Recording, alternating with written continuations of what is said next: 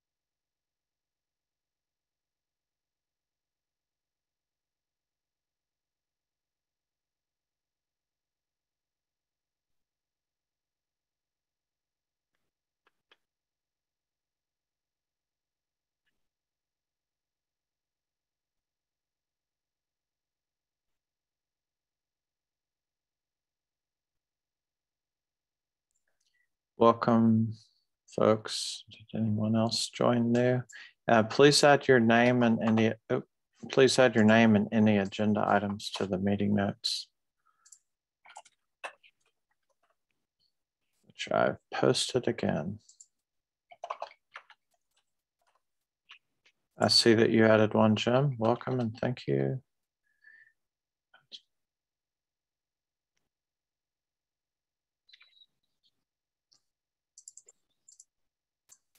How much time do you need for that normally? Yeah, so we can, depending on the other items, about 10 minutes should be good for a quick demo. If we want to go deeper, we can certainly showcase more use cases and other items. All right. Are you familiar with the Telcom user group? I had a quick discussion with Victor as we were discussing different use cases, and I have looked at some of the documents and other information, but not deeply familiar, but I am at a high level, yes. All right. Typically for longer demos, we suggest putting them on that. Okay.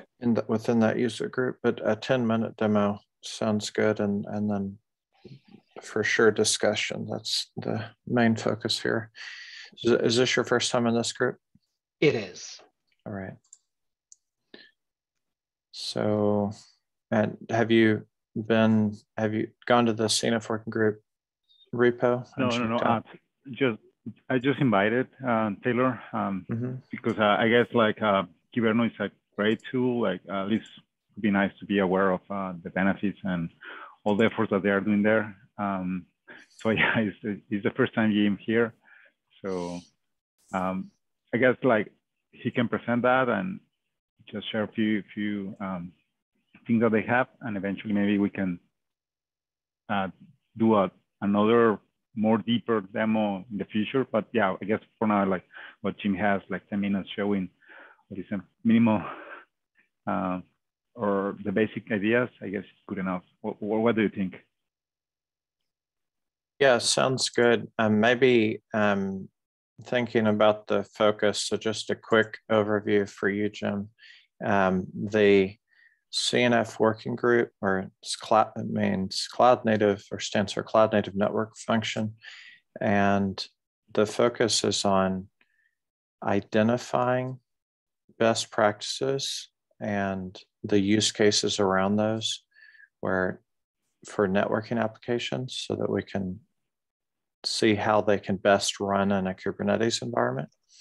So we're specifically looking for things that might already be obvious in other like enterprise applications and stuff. Okay. But how do they get applied?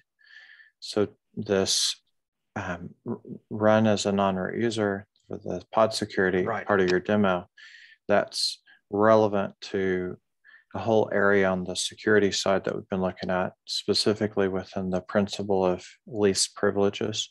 And one of them would be running your processes as non-root. So that's actually what we're going to be talking about today, is one of them, one of the things. And that's a goal. So if there's use cases that you know of that would be useful, that illustrate here's why you should run as non-root, here's why you should do these other security things or whatever, then that would be good contributions into the working group. And also areas that are problematic, like here's an area that is, they're thinking about over in the plumbers working group or, SIG testing or wherever. And if you point out they're trying to work on it, but they're having some problems. Those are also areas, those are kind of gaps.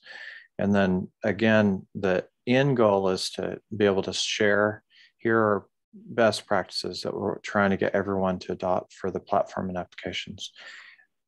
Another initiative that's related that I think, I don't know enough about this project that you're going to demo to say, but the CNF test suite, it's actually focused on creating tests that try to check practices and how things are deployed and how it's running, how it works in runtime. So this would be, deployment, onboarding of new applications, as well as like the second and ongoing life cycle management type items. So it goes across the board. So that initiative actually use various tools like Falco, if you're familiar with that, and OPA and other things as part of it, the testing. So this might be something that could even be used there. We could talk about that. Perfect. Okay. Does anyone have anything else to add to the agenda?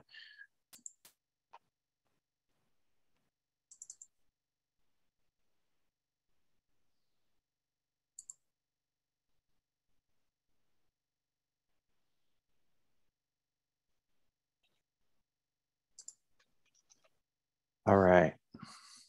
I'm having some problems. This just came up. See, this is just going like this. So, Bill, are you available if my screen dies, or I don't know, Lucina, somebody that could help if I can't load something, essentially. Right now I'm okay. So this best practice. So we've been working on a whole set of use cases, and we have a bunch of write-ups around this. I'm not going to go back through, but if folks want to look, you can go and see in the notes. There's links to documents around least privilege and other things. We've had this best practice for a while, and we've been going through and resolving issues. We're now down to a point where everything has been resolved, and we have some of this is pulled in just because it's from the main branch. So these are typos and stuff, so we can ignore that. Here's the main best practice. So this is for the non-root.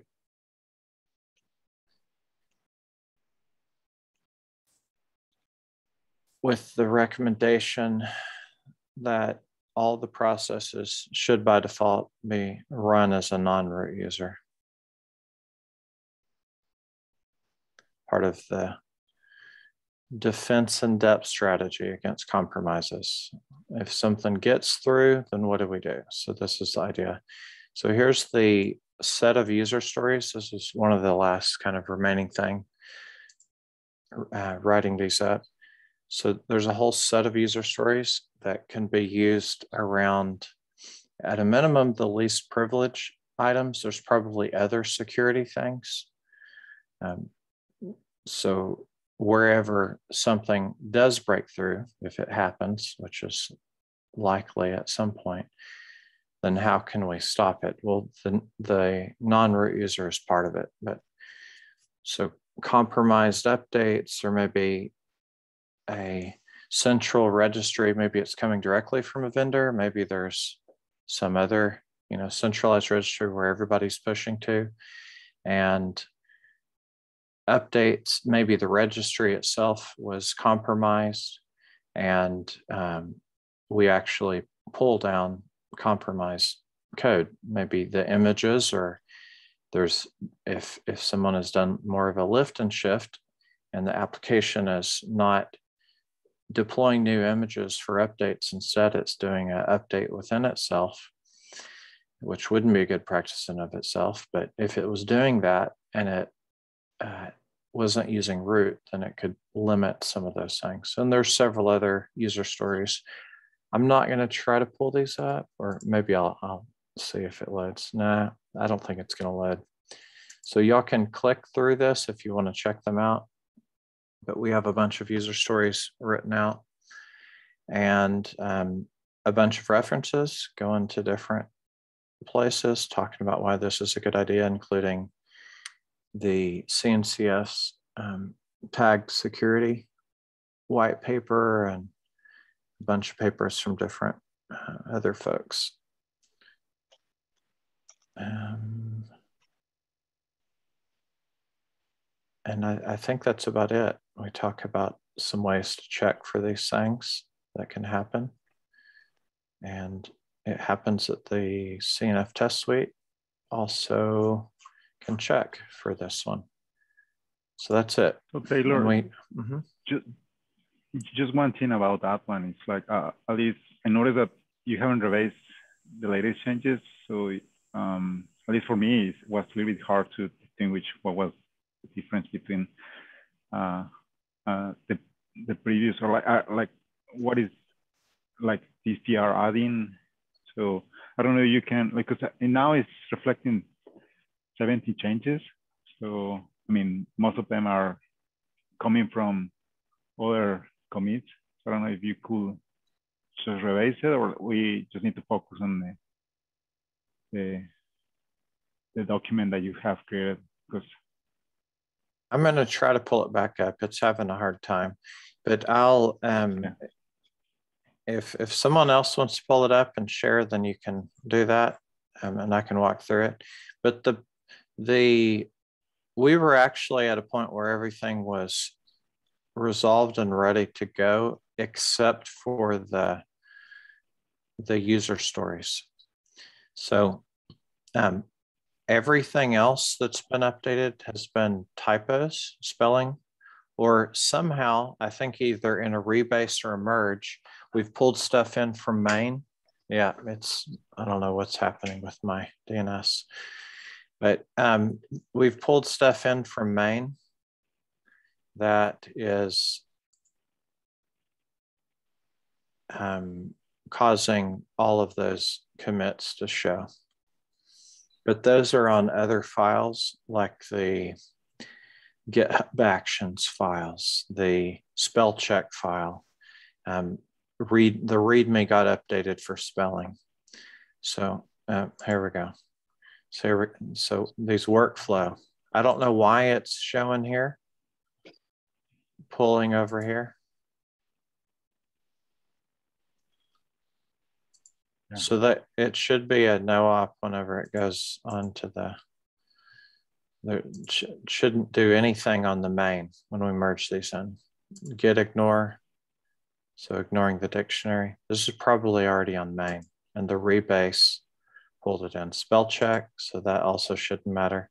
This README, that's a spelling update that someone did. This one is also a grammar issue on the existing process document. I'm going to skip this one for a minute. We can go look at some of the others. Again, spelling on the main README. glossary. This one is updated on the main so that this is bringing this branch that has the process aligned with what's in main. It added some new, but we already have these on the main branch. This is one of the GitHub action things, I think. This is more spelling on an existing use case. Spelling on another use case.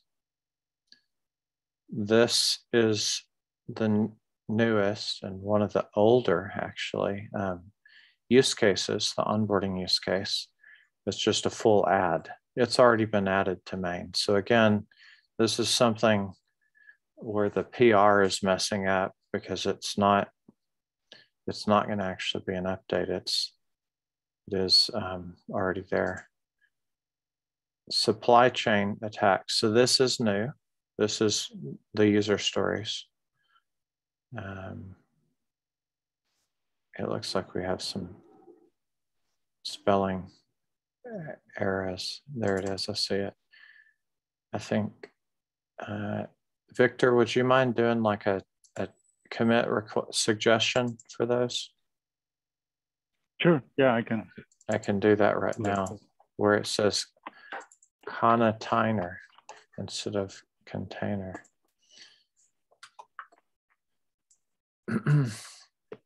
But this is the user stories. So this is the defense in depth, supply chain attacks, so talking about what those are. Saying you can have, whether it's bugs or an actual malicious actor that's trying to get something in, there's a lot of places from development all the way through production where a problem can happen. You can have a bug that's all the way in production and it wasn't intentional, but it could cause some type of security issue. And then they can get in that way. And these are the actual stories about different ways that this can happen. And that's the main thing, that one. And then this section right here, user story, adding this section with the user story. The rest of the pieces within here were either spelling or specific changes requested by folks in the comments. So if I probably can't see it here, but if we look at like the conversation, there was some stuff that Ranny suggested, and those were accepted changes.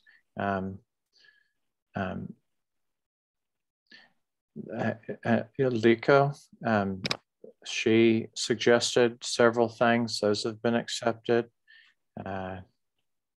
Pankai made suggestions, and those were included.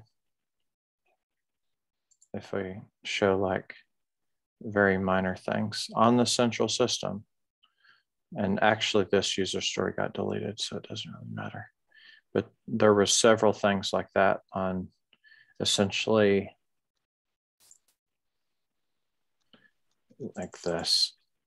Notice here's a question that shouldn't be there. Okay, yeah, this was a comment that somehow made it in the code, so we deleted that.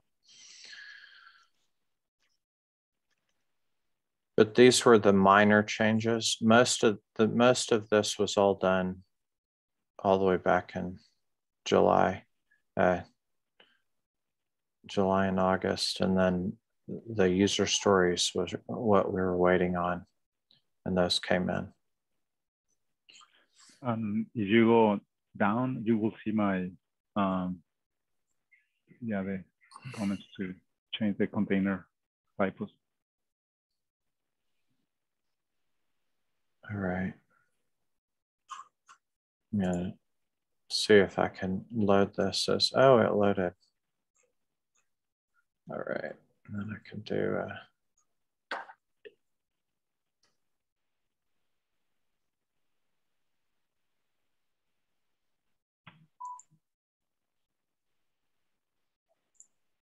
All right.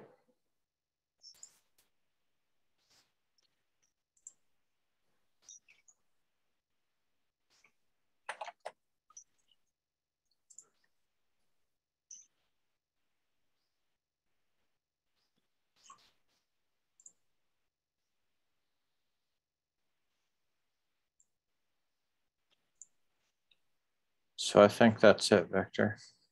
And you can, I just refresh, you can do a new review. And it was pointed out that it's harder to review because of the rebase. So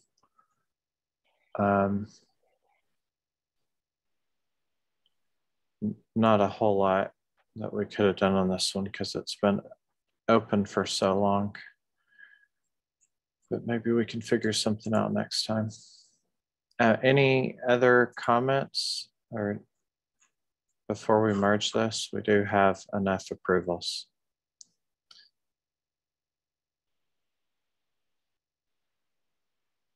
Yeah, apparently there are a few words which are not in the dictionary, but I can just add later. All right. Maybe.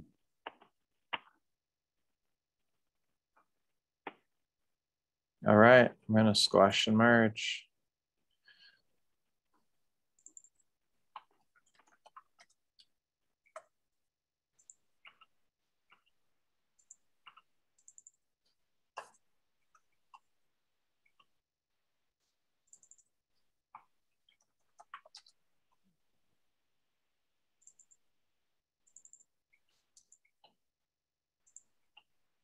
Huh. I'm gonna keep that one because it's funny.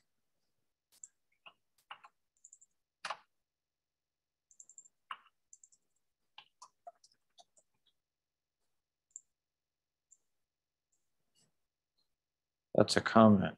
What should be tested? That happened.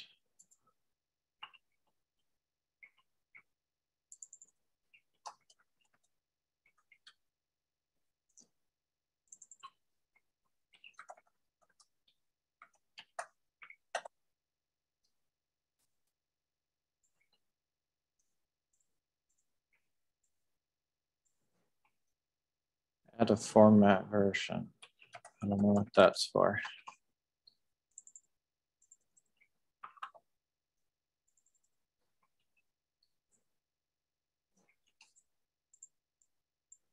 I think this was already covered. It was checked when rejected. Okay, let's delete that. Let's delete that.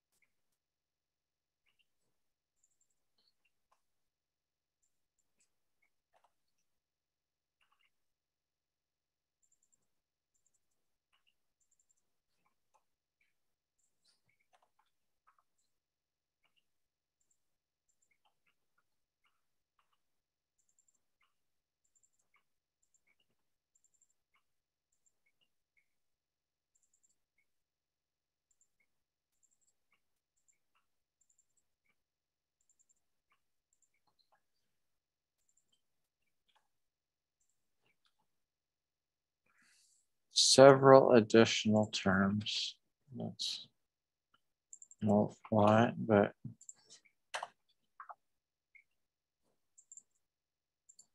Bill, you want two different co-authored? Let's remove that one. No, it's okay. You can just do one. Okay, let's get rid of that in this scene.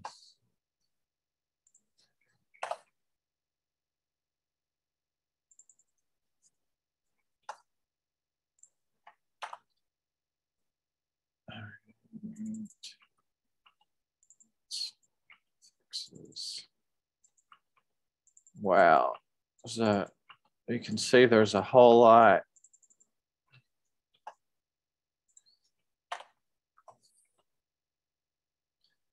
Okay, let's see. Adds pies. Let's forget that. Typos, spelling, fix glossary, upgrade superlinear. It's alignment. It's okay. It's a whole lot going on here.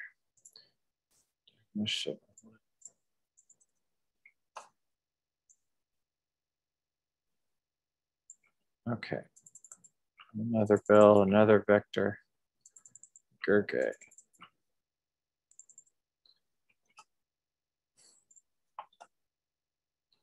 Wow.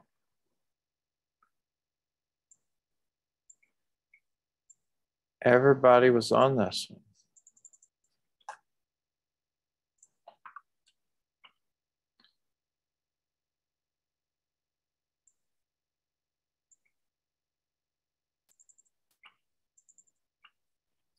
These were deleted. Taylor, I just wondering in favor of taking time. I don't know if Jean can start presenting. I mean, it's yeah, no problem. I will. Let's do that. Thanks.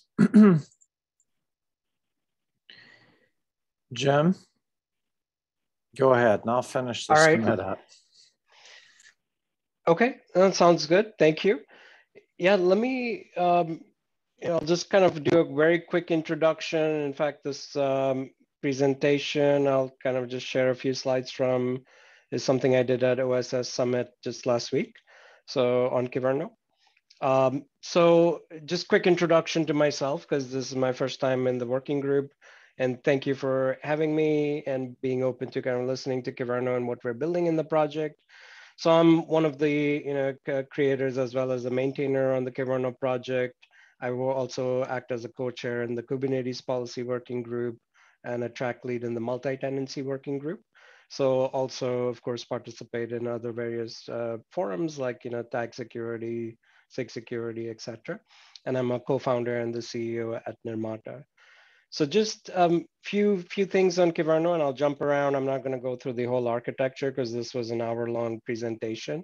There should be a recording up in a few weeks. If you're interested, I can share that with the team. But talking about why, what's the motivation for Kyverno, and what's the kind of what are we trying to solve with this project, right? So first off, in Kubernetes, of course, policies are becoming critical. As the complexity of Kubernetes, and not just Kubernetes, but extensions being built on Kubernetes continues to grow, right? So what we're trying to do with Kyverno is to bring a very Kubernetes native way to policy management, right? And obviously, given that our tagline is Kubernetes native policy management, it begs the question, what does that even mean and why does it matter? So one way of kind of, picturing that and thinking of that is there's several tools which talk about being Kubernetes native, but what we mean by this is being fairly deeply plugged in into the control plane, being able to not just talk to the Kubernetes API server, but also understand Kubernetes API schema, understand custom resources, and be able to work with Kubernetes patterns, idioms like pod controllers, things like knowing what pod admission controls means, and how do we complement that and extend that to provide better security and automation tools. So that's kind of what we're trying to solve at, with Kyverno, make it really simple to and very native to Kubernetes in how policies are written, how policies are managed, and even how policy reports are visible, in Kubernetes itself. And we'll see that in a quick demo that I'll do, right? But just to quickly explain, I'll kind of skip past some of this. Feel free to let me know if there's things you want, if there's questions, etc., we can go back. But just how Kyverno works, it works as a admission control time webhook. So it integrates, and I'll go through a quick install. It's very simple to bring up on test clusters or production clusters. It supports full HA mode for, if you have larger clusters, but it's very simple to get started and install. It plugs in as admission control, mutating as well as validating webhooks. It starts receiving then policies, or admission requests, and based on your configured set of policies, which are just Kubernetes resources themselves, it will either validate, block, or mutate, as well as it can generate new resources on the fly, right? So it brings up quite a lot of interesting use cases. For example, when you deploy a new workload and you want to, let's say mutate the pod, even, for example, I saw some, like some other, things, but it doesn't have to be just for pod security, but you could automatically inject or, override a security context. Could be like injecting sidecars, could be even changing things like network settings, et cetera, on the fly, or creating completely new resources. For example, if you're running a service mesh and every time a service is created, you want to generate certs and create an Istio service, right? Those type of things are common use cases we're starting to see in the community. So just to explain how a policy works, and there's different kinds of rules in Kyverno. So every policy has a set of rules. Each rule has a match or exclude block, and that lets you do some fine-grained logic on which resources to match, which namespaces, even you can match by user roles, labels, things like that. And then you can, once you've matched a set of resources, you can run, rules to either mutate, to verify, and image signatures. So I think earlier, Taylor, you mentioned supply chain security. So that's of course something that requires admission controls to complete that end-to-end security, posture, and some of the work that's going on. With other communities like Sigstore, we're integrating cosign with Kyverno to also be able to verify image signatures from any OCI compliant registry. And then you can of course validate, which can either be just blocking. So if something's non-compliant, you can block in production clusters, or you can report and audit in dev test clusters. And you can have a mix of this based on policies or even based on namespaces as you wish. And then, like I mentioned, another powerful use case is generating resources itself, right? So this allows you to automate a lot of things which previously required custom admission controllers. We're seeing more and more use cases, and even simple things like if you want to deploy, a registry secrets, other like things like certificates, things like that, you can either generate and kind of manage on the fly and make available to every workload or every namespace. So with that, let me dive into the demo, and I'll show some on the Kyverno IO website. And we have a whole bunch of sample policies. Today we'll just look at the pod security policies. And but there's several other best practices. For example, using immutable label tags, right? And not using something like latest. Now, it seems harmless to use latest, and of course it gets used quite a bit in dev test. I do that, everyone does that, but if you're running in production, you want to use a version, software. You want to also do things like replacing your image tags with digests. All of these are best practices, and there's 80 plus policies driven by the community, and this list keeps growing with every release. So certainly several to kind of look through. But just focusing on the pod security, we talked about running as non-root as one of the policies, but there's several other policies, and all of these are, as per the definition of the pod security standards in Kubernetes. So this, if you're not familiar with, is a very key document which is driving. So PSPs were one implementation of pod security standards, but now there's other implementations like Kyverno, OPA Gatekeeper, as well as the upcoming pod admission controller, which will be doing label-based settings on a namespace level granularity, right? So that will be, I believe it's targeted for version 1.25. But if you're using something like a policy engine like Kyverno, you just get a lot more flexibility in how you're managing these profiles, how you're applying them across your workloads, namespaces, as well as you can do, of course, security, not just for pods, but for other things like making sure other best practices, like running a read-only root file system is not one of the PSP policies, but that's also considered a best practice and a good security standard to apply. So anyways, what I'm going to do first is I'm going to start by installing Kyverno, right? And I want to show how easy it is even to get started. So we'll jump back into the documentation. I'll go to the installation. There's several ways to install Kyverno. I'm just going to use the command line option through YAMLs. So this will pull down a set of YAMLs and it will run Kyverno. Just to kind of show, I just brought up a new mini cluster, and I have, I think, one namespace that I created. Oops, let's say get namespace.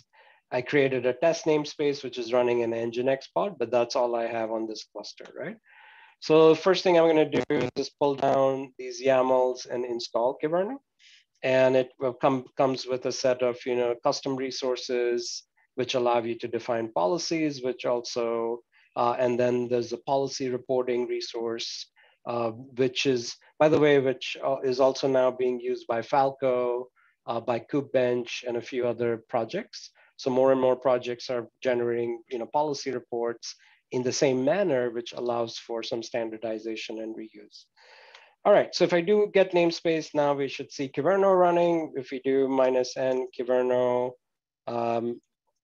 and we do a get test, or let's just say get pods. I don't know why I keep saying get test here, but so we have a pod which is up and running, and so Kyverno should be ready at this point, right? So like we can, if we want to make sure, we can just check the logs, and we'll tail the logs of this. Whoops. We can just do it based on the deployment.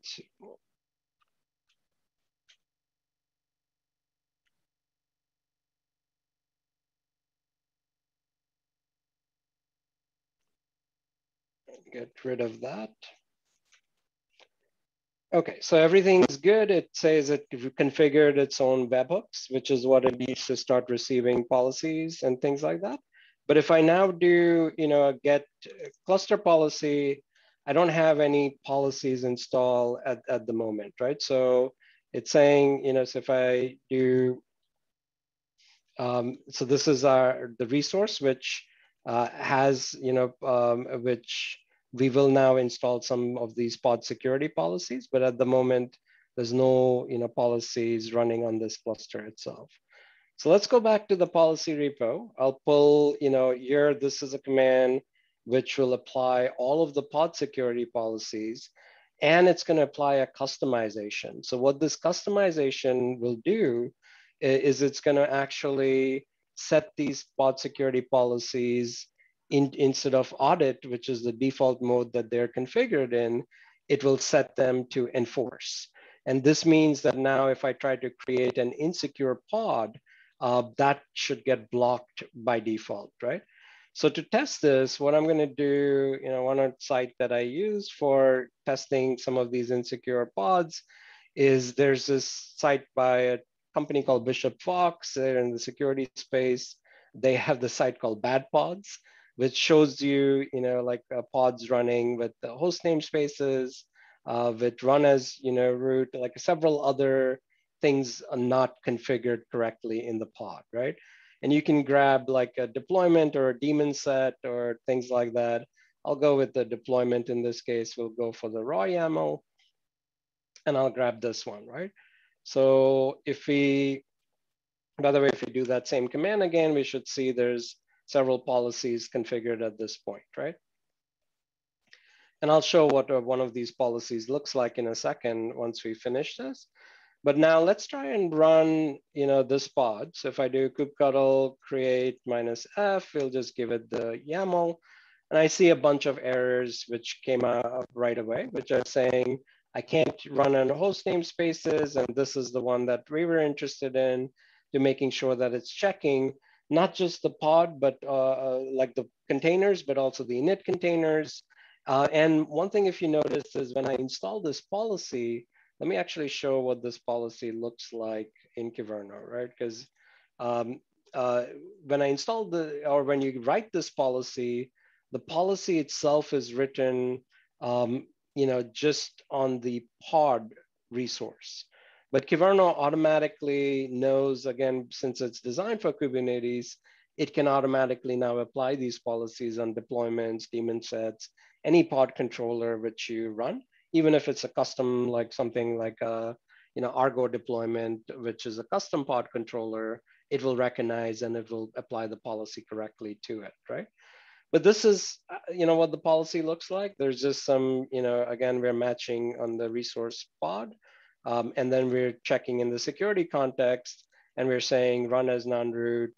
So if security context, this declaration means that if security context is configured, run as non-root should be true. And similarly, we're checking, for init containers. And then we're also doing the checks, both in the pod spec as well as the container spec, right? So that's really, how simple it becomes, again, to configure and run these policies. One other thing I can just quickly show is if we do get policy report minus all, or let's try -a, I can see that for my existing, pod, which I was already running, now it's generated, some policy report. And if we look at that, let's just do -o YAML, I'll see all the details of what, passed and what failed, right? So actually this is in the namespace test. So I need to do that. And it shows me every workload where, and every rule that it applied, which ones passed, which ones failed. And of course, all of this can be collected. There's other open source tools. There's ways to get this into Prometheus. So there's several ways to kind of report this information. In fact, I think I have some slides on that here, which I was showing the default dashboard, as well as there's, a policy reporter project, which can show this information graphically as well, right? So lots of interesting things, but let me pause there, I think, and see if there's any questions. Otherwise, we can keep the demo short for today, and certainly happy to follow up with more details.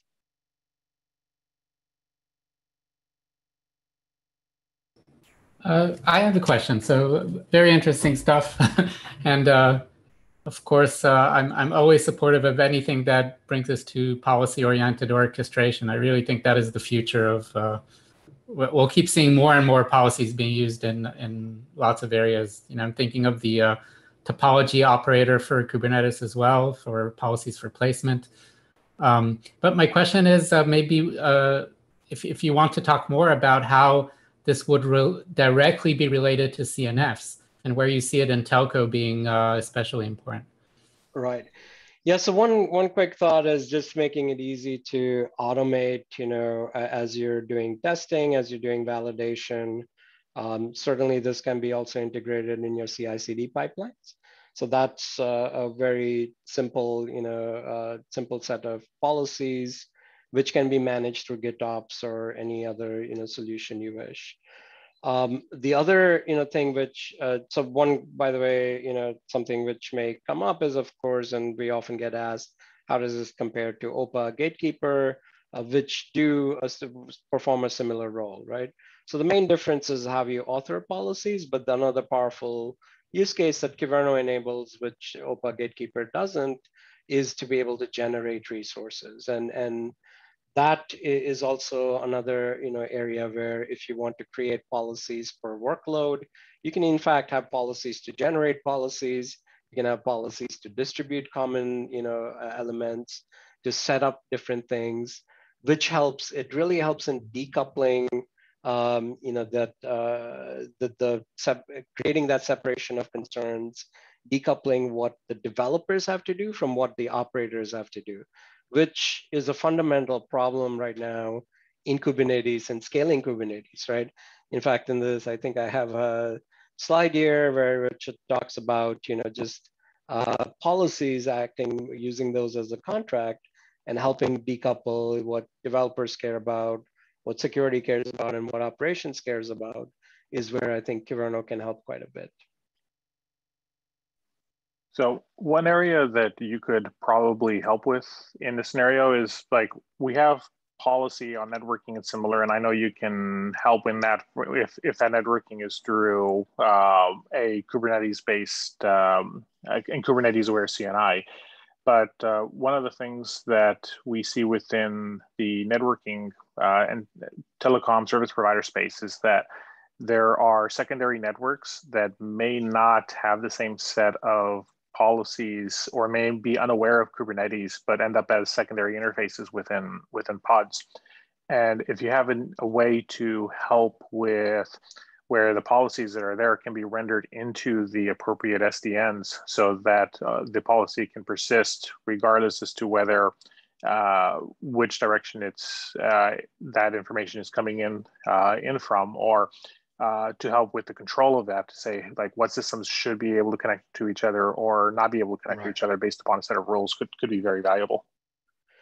Yeah, in fact, Victor and I were discussing that use case, right? So from my understanding, it seems like what's necessary is based on the cluster configuration, your developer or the author of the CNF may not know, how the cluster is configured to operate. So you probably want to inject some of these settings, add admission controls, and it could vary based on where the CNF actually ends up running. Victor, not sure if you want to add anything else to that, or?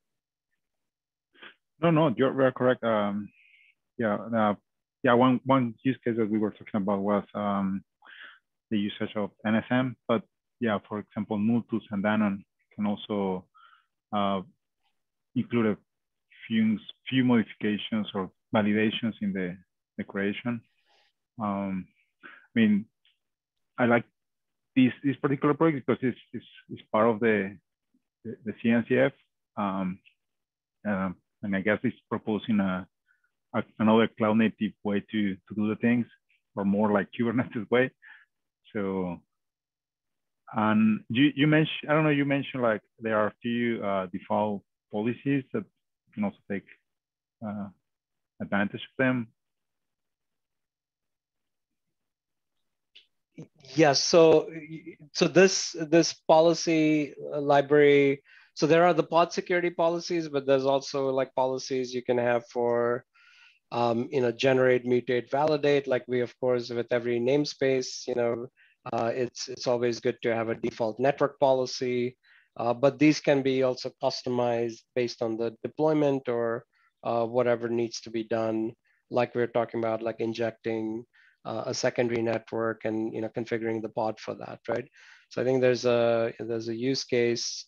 Let me see if I can find that, which it's kind of similar to injecting a sidecar in some ways, right? So it's a fairly elaborate sort of, but in this case here, we're kind of checking for certain things and creating a new container, and as well as an init container based on the policy setting itself. So, but yeah, in terms of defaults, would highly recommend if and I know the team has already been looking at the running as non-root, but starting with pod security, there's several other controls which are part of the pod security standards. So certainly enforcing those, because there's no typically, most pods don't need to run with higher privileges. Most pods shouldn't be using non-default volume types, shouldn't be using host path, privilege, kind of having, again, requiring escalated privileges, host namespaces, all of that can be blocked by default, right? So starting with this set of policies is always a good best practice. And then auditing for that in your CI/CD pipeline, reporting, and then, of course, enforcing in production. And also, Frederick, the use case that you are also mentioning about, for example, using Multus, maybe another possibility could be adding validation, which ensures that you have predefined that additional network in Multus. So if someone is trying to use an non-existing network, yeah, you can, I'm pretty sure that you can cache all these things, because at the end, it's just like a single annotation. So I'm pretty sure that Kyverno can catch and do some logic to ensure that that network exists. Yeah, and it's an issue not only in Multus, but it's like you land an interface, and I could even use network service mesh as an example. You land an interface here, and both of them have some level of control as to like who's allowed to put the interface there. There's a portion there that could be bound against. There's a little bit more flexibility in network service mesh in terms of how the policy can get injected and enforced, but neither one of these has the component that's already built in. That is, how do you actually program the SDN itself? Like maybe you have certain rules that need to be within the SDN once something is set up. How do you ensure that those rules have been rendered into the SDN itself?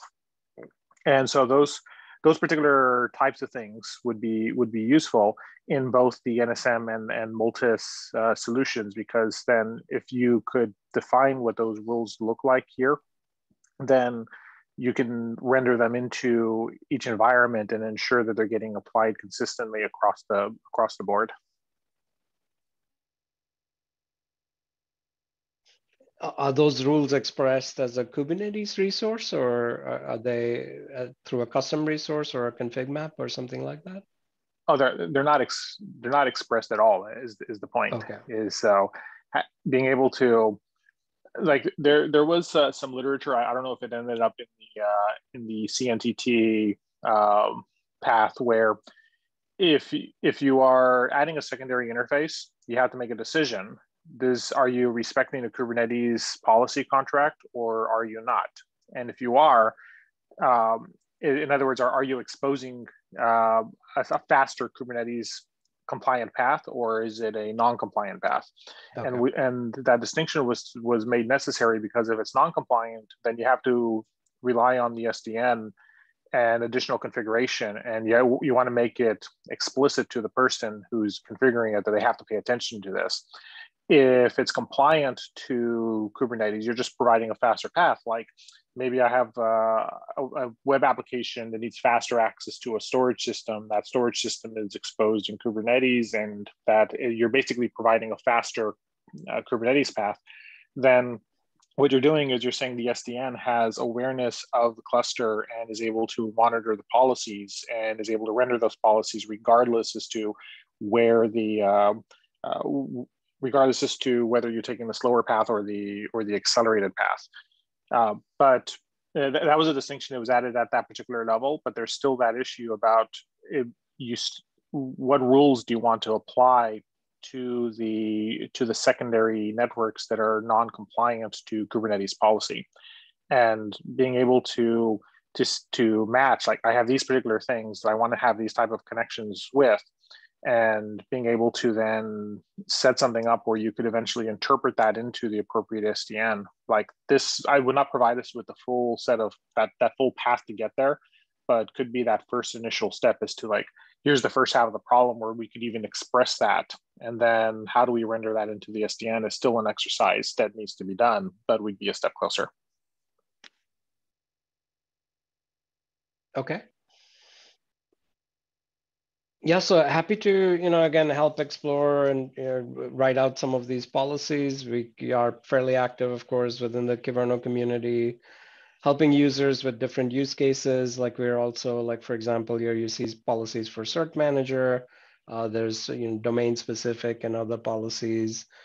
Flux, one of the GitOps controllers, is also using Kyverno for multi-tenancy.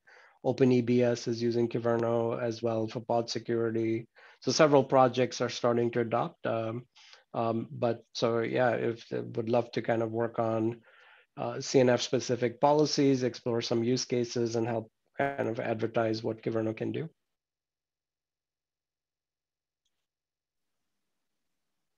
All right, thank you. Any other comments, questions, or other topics? I guess we only have 2 minutes, probably not another topic. Thank you, Jim. You're welcome. Thanks, everyone. Yeah, please reach out. I'd like to talk to you about how you can, I guess, get more engaged for writing up some of those best practices that you're showing in the baseline, maybe. We could talk about use cases that would make it relevant to the folks in the networking communication service provider space. And I can talk with you maybe about the test suite. Sounds great. You see my email in the Google Doc? You yes. can contact me that way or on Slack. Will do.